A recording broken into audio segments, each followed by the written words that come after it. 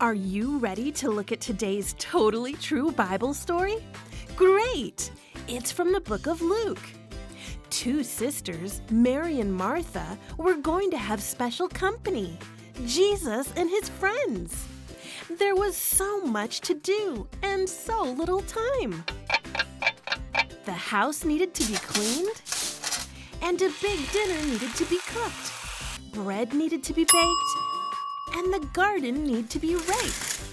Even after Jesus and his friends arrived, Martha still had lots of work to do. She had to serve her guests and make sure they had something to drink. Martha was exhausted. Meanwhile, her sister Mary was sitting at the feet of Jesus, listening to every word.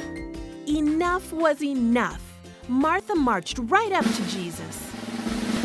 Lord, doesn't it seem unfair to you that my sister just sits here while I do all the work? Tell her to come and help me. Jesus said, My dear Martha, you are worried and upset over all these details. There is only one thing worth being concerned about. Mary has discovered it, and it will not be taken away from her. Jesus is the one thing.